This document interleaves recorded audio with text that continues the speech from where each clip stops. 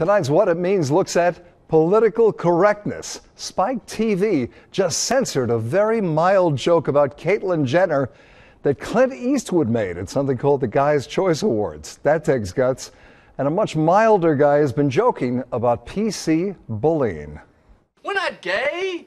Not that there's anything wrong with that. Of course not, except that Jerry Seinfeld recently told ESPN Radio he no longer does stand-up on college campuses because of political correctness. I don't play colleges, but I hear a lot of people tell me don't go near colleges. They're so PC. There's no room for the irreverent humor we used to love on Seinfeld.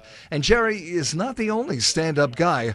A self-proclaimed liberal professor writes that while it's a career builder on campus to attack conservatives, any deviation from the liberal dogma can get a teacher disciplined or even fired.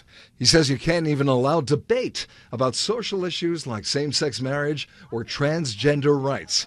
But, this is not new. During every revolution, the French, Bolshevik, Chinese Communist Revolution, you name it, students have always been in the vanguard of the new orthodoxy. And the PC police. Like it or not, we are now living through an incredibly rapid social revolution, especially when it comes to sexuality. Less than 10 years ago, progressives like Barack Obama and Hillary Clinton opposed same-sex marriage. Now, you're a bigot if you voice even religious objections. To see more about the politics of the sexual revolution, go to fox45now.com in the top blog section and then sound off.